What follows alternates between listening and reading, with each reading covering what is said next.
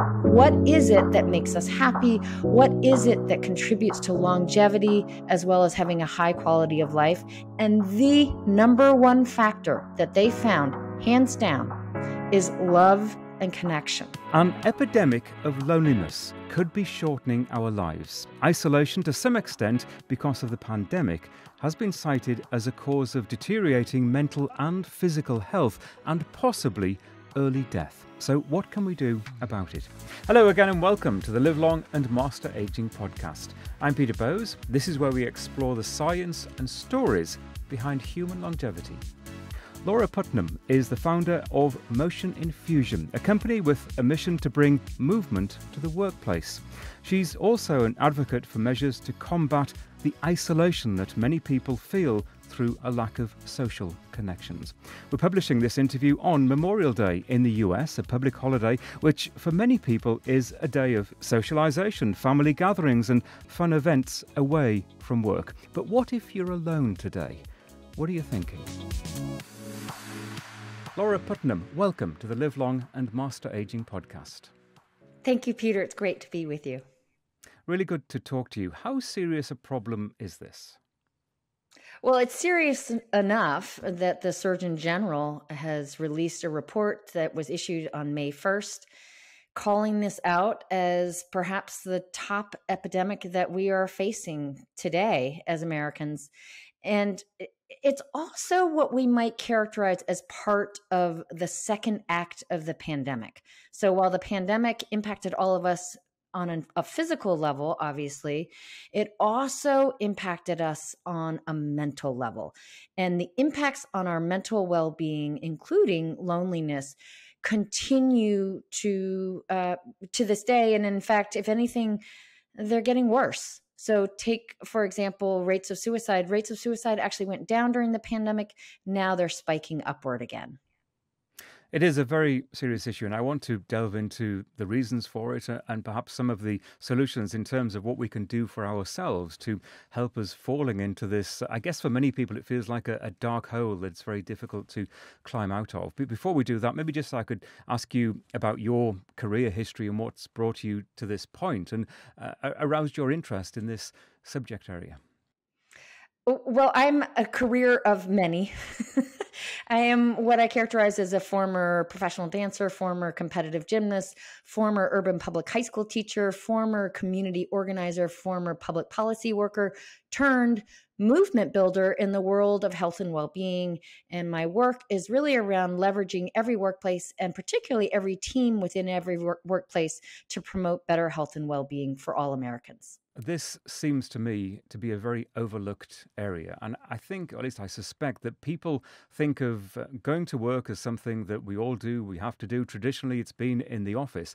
And that socialization is actually part of that situation. But so much has changed, hasn't it, in the last 3 years, that it has emerged as this issue. But I think perhaps highlighted it as an issue previously, that it's actually been a problem for many people for a long time. Yeah, it really has been. I mean, there have been some massive structural changes in our society. For example, there's been a precipitous decline in the number of community-based kinds of institutions like the church or the synagogue. Far fewer people are participating in these.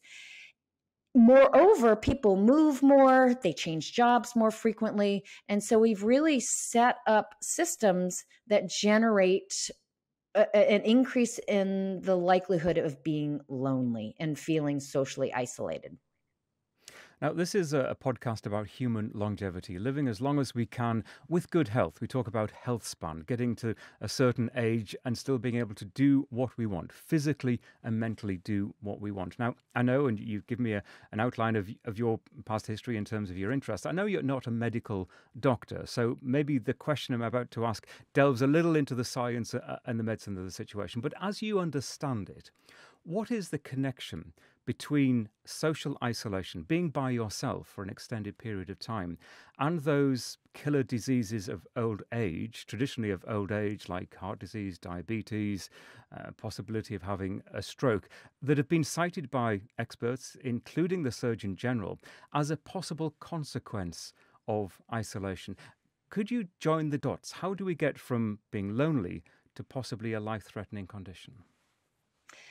Well, what the research is increasingly showing is both loneliness is really bad for our health. So, one study found, for example, that if we are experiencing loneliness, which studies show that 1 in 2 Americans are experiencing loneliness right now, that this can be equivalent to the detrimental effects of smoking 15 cigarettes a day. So, it's really bad for us. On the flip side, social connection is really, really good for us. And in fact, one of the longest standing studies to date, it's a study out of Harvard. It's been running for nearly 85 years. And they've been looking at what is it that makes us happy? What is it that contributes to longevity as well as having a high quality of life? And the number one factor that they found, hands down, is love and connection. And in fact, they found that those people who are most satisfied with their relationships at age 50 are the most likely to be healthy at the age of 80. And so the question we all need to be asking ourselves is a two-part question, which is, am I loved and am I loving well? And presumably it is the stress side of being isolated, and perhaps stress sometimes without knowing it, not realizing that you're feeling that stress of being by yourself and all the issues that perhaps living alone or having a job that forces you to work at home, or maybe you choose to work at home and don't realize the effect that it's having on you. It's the cumulative effect of stress that can then manifest itself in physical conditions. Yeah, I mean, for example, even things like dementia, we have a greater chance of developing dementia if we are socially isolated. And to your point about what's happening in our workplace, now that we're transitioning more and more to remote and hybrid kind of work environments, not only are we spending more time alone, but the time that we are connected with others is in a virtual format. And what the research overwhelmingly suggests is that while that's better than being completely socially isolated, it does not replace in-person connections. And there are just things that happen when we're together in person, not only in terms of how we interact. So, for example, we're able to read each other's body language when we're together in person. We're able to hear tone of voice more. We're able to really, feel that physical connection. But it's also that we miss out on incidental interactions. And it's really those incidental interactions, like, for example, what happens before the meeting starts or what happens right after the team meeting. That is really what serves as the social cohesion or the glue that binds us together when we're at work. The water cooler moments.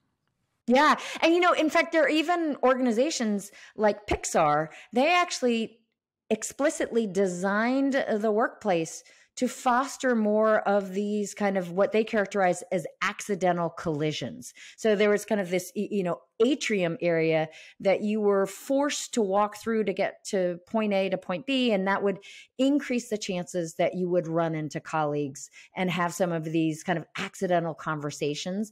And it was out of these accidental conversations, they believed, that creativity would spark, or that there'd be greater teamwork as a result of them. So that situation that you describe, it really creates a dilemma, doesn't it, for employers and employees, given the current situation that we're all in and all highlighted by the pandemic of being forced to isolate for a couple of years. And I guess what you and I are doing right now, talking remotely from our homes. I assume you're at home at the moment. I'm definitely at home. And we've created an environment, because I'm a broadcaster and journalist, created a studio environment where it's possible to make a podcast. The first 100 episodes of this podcast were all recorded in person. I made a point of trying to visit the guest. But then things changed, and clearly it's become easier because it's more acceptable for people to do this kind of thing. And it's actually opened doors for me because I'm talking to people around the world much easier than clearly would have been possible with a physical appearance in their office or their home. So there's an advantage there. doing what I do. And there's an advantage for a lot of people to stay at home for other reasons as well. And that's the dilemma I refer to, trying to balance the advantages of home working, which is a positive for some people, and the very clear disadvantages, which I suspect some people won't realize going into it. Yeah, you're absolutely right. I mean, there are some clear upsides to what happens with remote and hybrid working environments, which is that we have increased flexibility. And certainly during the Great Resignation, that was one thing that people really communicated loudly and clearly, which is people want flexibility in terms of how they work, when they work, and where they work. And in fact, that lack of flexibility or a lack of autonomy over how we manage our day-to-day is one of the most important aspects to our levels of stress. And if we feel like we have a lack of autonomy or flexibility, that's one of the biggest drivers of stress. So clearly there's an upside. And if we have children, for example, or elderly parents that we're caring for, having that flexibility is so important. Now, on the other side, the downside of this is that it is clearly having a negative impact on our social connections. And there's even evidence to suggest that one would think that if we're spending most of our day, our working day, being socially isolated, that we would make an added effort to connect more outside of work. But actually what seems to be happening is that we're getting out of the habit of connecting with others. So we are actually becoming less connected outside of work as well. And I think if an example is needed as to, and you've explained it beautifully, but just to sort of throw in my 2 cents as well, in terms of how social connections help us, interviewing some very, very old people for this podcast, clearly old age and longevity and good health and health span are related to a number of different factors, our diet, our exercise regime, how much we move during the day. But it became apparent to me, very obviously, through talking to very old people, how social connections later in life especially are so valuable, to the point that it clearly keeps people going. There's something to look forward to, that element of who I'm seeing tomorrow. It's someone I haven't spoken to for a month, but we're going to sit around a coffee table and catch up. That is hugely beneficial, I think, obviously for older people, but I suspect for younger generations as well. Again, not always realizing it. And I guess that is the challenge for what you do, to try to get that message across as to how important it is. Yeah, I would say that my challenge, because I'm primarily focused on the workplace, is to help leaders to understand that well-being at work, in particular, social connections at work, are vital, not only for people, for their individual well-being, but also for the bottom line and for building a high-performing team. So, for example, those employees who have not just a good friend at work, but a best friend at work are 7 times more likely to be highly engaged in their work.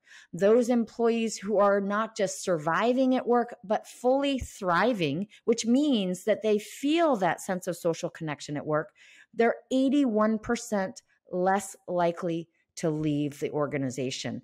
And even with life and death kinds of matters like safety on the job, those people who feel disconnected, particularly to their direct supervisor, are in fact 3.5 times more likely to have an accident on the job. And we'll continue my conversation with Laura Putnam in just a moment. But first, I'd like to thank Timeline Nutrition for supporting this episode of Llama, the Live Long and Master Aging podcast. Timeline make MitoPure, which is a highly pure form of urolithin A, the gut metabolite that's been clinically shown to energize cells from within. The aging process affects our cells much earlier than you might think. It leads to a slower metabolism, lower energy, and weaker muscles. But the evidence shows there's something we can do about it. MitoPure, which is generally regarded as safe by the US Food and Drug Administration, boosts the health of our mitochondria, the battery packs of our cells, and improves our muscle strength. Now, I want to do everything I can to stay strong and agile as I grow older. I'd like to continue doing what I enjoy doing, like a morning hike, for many years to come. I've been following this nutritional supplement since before it went on the market and using it myself, buying it from Timeline from when it was first available. For this podcast, I've interviewed many of the leading researchers who, for more than a decade, have been unravelling the mechanisms involved in this aspect of nutrition. And the published science is compelling. If you'd like to join me on this journey towards a long and healthy life, Timeline is offering 10% off your first order. Go to timelinenutrition.com/llama and use the code LLAMA, that's LLAMA, to get 10% off your order. The link is also in our show notes. Go to timelinenutrition.com/llama. And how receptive do you find employers are to the argument that social isolation, being away from the office, is potentially damaging to our physical health and possibly our lifespan, that it could be that serious in terms of causing diseases as we get older, as opposed to the negative impact of not being around in the office, the productivity side that you talk about? Clearly, employers are focused on the numbers and how their business is doing, but are they also interested, or is it easy or difficult for you to persuade them that there's a greater health issue at stake here as well? The way I often frame it is that well-being at work and the idea of leveraging every workplace, every team to promote better health and well-being is not only the right thing to do, but it's also the smart thing to do. So it's, you give me any metric that matters to your organization or to your team, and whether it's profitability, whether it's retention, whether it's safety on the job, whether it's teamwork, whether it's creativity, you name it, and I will show you how it ties to well-being, in particular, social well-being. The right thing to do, or the moral imperative around well-being, including social connections, that I have found, unfortunately, for many leaders is more of a stretch. They're so much more focused on what are the bottom line results and how is it in the best business case as opposed to the best case for people's health and well-being. And frankly, I think for most people, the idea of better health and longevity just feels like it's far off in the future. It doesn't feel like it's here and now. What feels like it's more here and now are things like, how do I get my team to be as productive as possible right now so that they can meet meet these metrics that are being measured on a regular basis by our scorecard. And what you've just said is deeply depressing to me, doing what I do. That the thought of longevity, or people applying themselves to thinking about their health, not only today, but tomorrow, next year, a decade's time, and the very long term, that isn't uppermost in people's minds. And I get it. I can see why people have issues with the cost of living crisis, with getting the children to school, dealing with the mortgage, all those everyday problems. And sadly, and this isn't quite an old story, but sadly, our personal health often comes fairly low down the list. So my question to you is, what do you think, and hopefully you acknowledge with me that ideally that situation will change, that we need to improve the health of communities and populations around the world. What needs to happen to change that situation? The thing that I really think about doing when I have the opportunity to engage with leaders and managers, which is quite frequently, I've worked now with over 20,000 managers and leaders around the world, is that I really make an effort to speak to their minds and their hearts. And as much as leaders would like to think that they're bottom line driven, the truth of the matter is that every single one of us responds to things on a heart level. So when I'm trying to really make the case for well-being at work from a moral perspective, I often bring it down to getting leaders to think about the impact of what I characterize as a tidal wave of poor health and well-being that is overrunning our country and increasingly our global community, is the impact that it's having on our children. So I asked them, think about that. Think about the fact that for our children, already 1 in 5 of them are obese.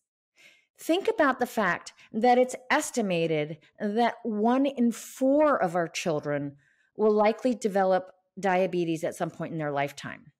And think about the fact that unless we collectively do something about this tidal wave of poor health and well-being, it is likely that our children will have a shorter life expectancy than we do by as much as 5 years. And in fact, that reversal in life expectancy, even before the pandemic, is already happening. The question I often ask people is, what is the most important thing in life to you and to your family? Most people will say, my health and the health of my family. But then the thought will often stop there, and they'll go and eat some bad food, or they'll put themselves into a stressful situation, or they'll do everything that basically counters that initial thought that my health is the most important thing. And it's kind of bridging that gap, isn't it? To getting people to acknowledge their first thought that, yes, my health is the most important thing to me. And yes, the worst times in my life and my family's life are usually caused by poor health and potentially death. We're all going to die at some point, but we don't necessarily need to die early in life. And tragically, that's what's happening with a lot of people. That actually lifespan is falling, which is a startling fact. But over the last few years, average lifespan in the Western world has fallen. Yeah, and it's interesting around kind of helping people to, quote, get it. On the one hand, you want to be real with people and share with them these kinds of actually frightening statistics. And at the same time, you don't want to frighten them so much that you alienate them. And in fact, there's some really interesting research showing that fear-based motivation actually doesn't work for most of us. So for example, well-intended cardiologists will say post-cardiac surgery to their patient, now that you've had this triple bypass surgery, you need to be sure to go out there and start eating better and getting more exercise and managing your stress better. Or if you don't, you will die. You would think that most would make significant lifestyle changes afterwards, but in fact, only 1 in 10 do. And so what the research by teams like Dean Ornish's team have discovered is that if they spin it in a more positive way, saying things like, instead of fear death, instead embrace life, that people are actually much more likely to adopt those healthy behavior changes. And in fact, their research shows that after 3 years, 80% of their participants are still engaging in these lifestyle changes. Yeah, I think it's about speaking in a language that resonates with people's real lives, everyday lives. There's always a danger when talking about, you use the word longevity, I use the word longevity a lot, but it is still seen by some people as a bit science fiction, a little woohoo. It's about trying to live forever, which is never something that I aspire to. But it is that everyday language, as I think you absolutely accurately say, that ultimately is, I think, going to stand more of a chance of resonating with people. I mentioned at the beginning, the introduction, that this is Memorial Day when we're publishing this, at least here in the United States. There may well be many people, there will be many people around the world, not just in the US, who are by themselves today, who are isolated, perhaps some listening to this and these thoughts resonate. What would you say to those people? I mentioned it can feel like being in a dark hole, a black hole that just gets deeper and deeper. How do you climb out of that? It's so hard. I just want to acknowledge, I've been there. I think we've all been there. And the irony is that the more we need it, it's the harder it is to take measures to mitigate it. So I just want to start with that. But I think, one of the most effective things that we can do is to literally walk out our front door. And just get outside and just get out into our community. Obviously, getting out into nature can be great, particularly parks where there are other people. But I have to tell you, one of the things that I am now personally experiencing is the magic of having a puppy. Having a dog. You have this kind of ready-made device where people suddenly feel safe talking with you. So I feel like I'm seeing this neighborhood that I've been in for over 15 years through fresh eyes, where suddenly everyone wants to connect with me. So I go out by myself, but now with my puppy, and I am meeting, I would say, at least 20 times more people than I was before that. So there's also kind of simple devices that we can do like that. And then I think also Well, actually, before you go on to the next thought, then let me just talk about puppies, because you're talking my language here. I've got two dogs, which are very demanding, athletic sort of dogs, border collies. They demand the physical attention of the long walks at several points during the day. So it gets me out in the morning, gets me out in the sunlight, which is clearly good for my physical health. And often that is before a long day working at home all by myself. But the dogs are always there, needing attention, getting me out again.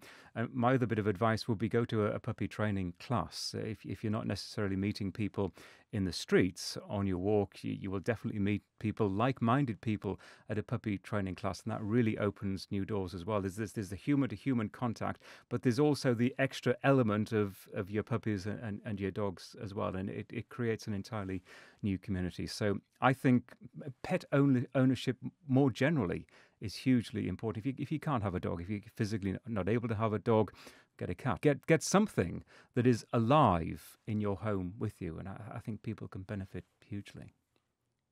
Yeah, and I think also what you're speaking about is that you start to feel like that you're part of a community.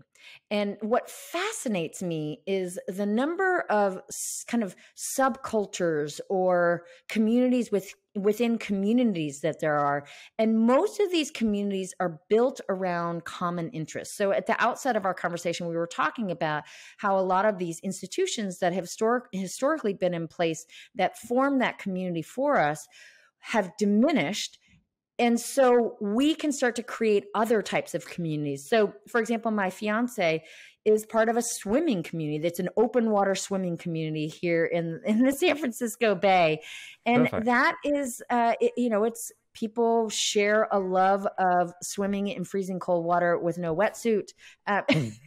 They share that common interest, and it really can serve as a really bonding force. Really interesting. So I did interrupt you. You were going to go on to tell me about other things. Maybe that was the thought that you were about to approach. It was. Okay. Anything else in terms of people at home alone, acknowledging that they're in this situation for the long term? Do they look at their work situation? Do they think about having a conversation with an employer, that kind of thing, and maybe how to approach that conversation? Yeah, I think that the other thing, there are a couple of things that you can do. One is to just kind of take stock. Who are the people in my life that I feel like, I could call at 3 a.m. in the morning, for example? Who are those people who I turn to when I have a question around, how do I get my laptop to work, for example? Or who are those people that I interact with on more of a kind of day-to-day basis? Like when I go to the grocery store, I run into that same cashier on a regular basis. So just starting to notice those can make a huge difference. And in fact, there's research coming out of University of North Carolina. This is actually research conducted by Barbara Fredrickson and team about the power of so-called positivity resonance is the term that she uses, which is positivity in the context of others. So on an individual level, we can implement a practice of positivity by just starting to notice those good things that are happening in our lives, literally stopping to smell the roses. Like, I woke up this morning, I had a delicious cup of coffee. I, had a really good meeting today, and I got all my work done. Those are three good things that happened. But we can also notice the interactions that we did have, and we can start to call those out. And so those can start to remind us of how we are already interacting with others. And then the next piece beyond that, then we can think about, after we've taken stock of the connections that we already have and those engagements those social engagements that we're already having, then we can start to think about, well, how do I deepen those? How do I become a super friend for the people in my life? How do I pay attention just a little bit more to those social cues of the people that I'm engaging with? How do I listen just a little bit better? So when I become a better friend to others, then of course they become a better friend to me. Yeah, I think that's great advice. So this is, as I mentioned, a podcast about human longevity. It's about looking to the future. More generally, I'm always curious, people I speak to, in terms of how much you think about your own longevity and how much you apply, and especially in your case, the knowledge that you've gleaned through doing the kind of work that you do, that you apply to yourself every day to live a longer, better life. Well, I just want to say that I, like everyone else, with few exceptions, that I also suffer from the knowing and doing gap. I know what to do, but it's really hard to put it into practice. And in fact, when it comes to just the three basics, don't smoke, eat healthy, get active, every American knows that. And yet less than 3% of Americans do those three basic things every day. So this is a pretty widespread phenomenon, this knowing and doing gap. So I think the first step is just, I acknowledge it. Okay, I'm experiencing the knowing and doing gap right now. And then I think more about how do I integrate well-being practices into what I'm already doing. How might I do what I'm doing right now a little bit differently? And so, for example, when it comes to social well-being, how might I, when I'm doing my errands, say hello to people as I'm walking by them on the street? How do I catch someone's eye and smile at them? In other words, how do I do the same thing differently to enhance my well-being? Yeah, I think that's really good advice. So just in closing, if anyone listening to this would like to find out a little bit more, dive a little deeper into your work, where can they find you? The website is motioninfusion.com. And my personal website for my speaking and my work as an author and also as a media consultant is lauraputnam.com. I'm also active on all the major social media networks, platforms, so LinkedIn, Twitter, as well as Instagram. And I shall put all of those details into the show notes page for this particular episode on all the various platforms that we're on. Laura, this has been really interesting. I wish you all the best with your work. Thank you very much. Thank you so much, Peter.